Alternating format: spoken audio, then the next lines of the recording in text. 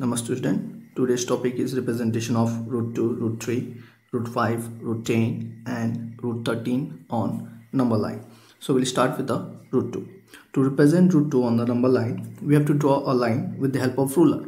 After that, you take an arc of your own length. Whatever length you will take, it will become a constant. So here, we are taking this one. So take your own length, 1, 2, 3. After that, look at here, root 2 can be represented as 1 square plus 1 square. So why we are taking 1 square plus 1 square?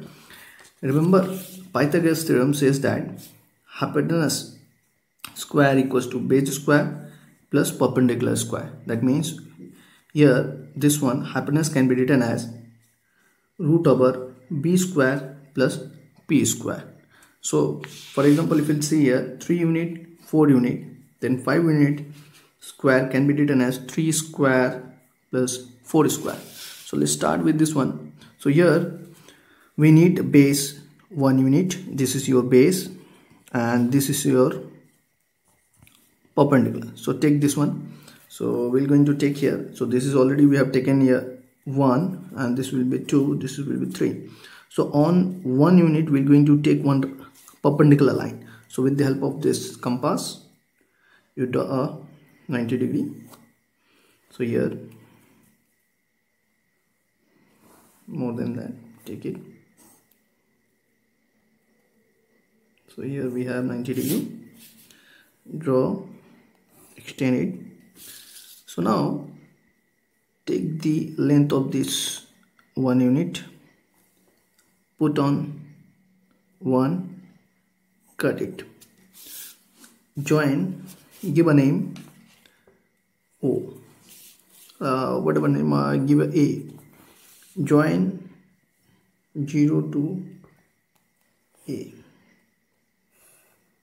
So this will be your this is your 1 unit, this is your 1 unit and this will be your root 2. Take the length of this one, take it as a radius and draw an arc on number line, and whatever the intersecting point you are getting, this one give a name B. This one is called root 2. Similarly, if you go for root 3, you can see here root 3 to represent root 3.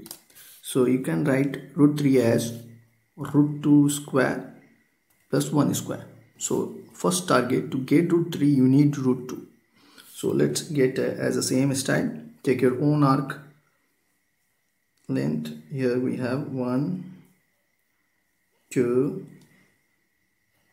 3, 4. 1, 2, 3, 4. We need root 2 first. So here on 1 we need perpendicular. So with the help of this protector, we'll draw a perpendicular line, extend it. So take the length of this one, this is 1 unit. So on here you are going to take this one 1 unit, join this one. If you join it, this will be your root 2. So take the length of root 2 and draw an arc on number line. This will be your root 2. So now look at here, your base is your root 2. This is your base and this is your perpendicular. That means on root 2 you have to take one perpendicular line. Same with the help of protector, draw a perpendicular line. Here we are getting, you can see this is your root 2 and you can see here we need 1 unit. So take the measurement of 0 to 1. This is your 1 unit. Put your pinpoint of compass here, get this one, join this part. So here, so length of this one is root 3. We need this root 3 on a number line. So take the length of this one and get an radius on this. Okay, and this is your root 3. So if you need root 4, and we know that root 4 would be root 2, so we will get here root 2 here. Okay, so now we'll proceed for your root 5. So if we go with root 5, you can see that root 5 can be written as 2 square plus 1 square. That means this will be your base and this will be your perpendicular. You may exchange this one. You can take this one as your base and this one as your perpendicular, but we'll take the bigger one at a base. So here first our target is take your own arc length. So here we are taking by our choice. So here first one, second, third, fourth, the 5. This much is enough. So we are getting here 1, 2, 3, 4. So here 5, root 5, we need here 2. So here 1 unit, 2 unit. After 2 units, see here there is a perpendicular line. Have you seen? There is a perpendicular line of 1 unit. So on 2 we have to take a perpendicular line.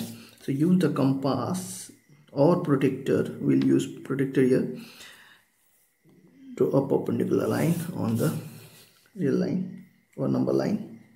So here we are getting a perpendicular line. Take 1 unit. You can see here there is a 1 unit. Take the 1 unit length from 2, get an arc, join from 0.0 to that arc. Here you are joining. So whatever length you are getting, this one, look at here, it's same, just like your perpendicular. You can see that this is your perpendicular, this is your base, perpendicular base, and this will give you hypotenuse, and the hypotenuse is here root 5. And take the length of this root 5 and do an arc on what number line, and whatever the value, this point you are getting, this point is your root 5.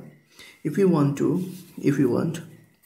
root 6, that means root 6 can be written as root 5 ka whole square plus 1 square. That means we need a perpendicular line on root 5.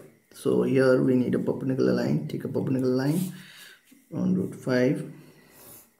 Okay, and again you take 1 unit. Here we're going to take 1 unit here. So get the 1 unit here. This is your 1 unit. Okay, join this one. So whatever length you are getting, this one. Okay, just touch this part. This part is your root 6. So similarly your root 7 can be written as root 6 whole square plus 1 chi square. That means on this root 6 you take perpendicular line, get this one, join them, and again take an arc on this, and whatever length you will get, that will be your root 7. Okay, similarly root 8 also you can write here. Okay, I hope that you have got this one. Thank you very much.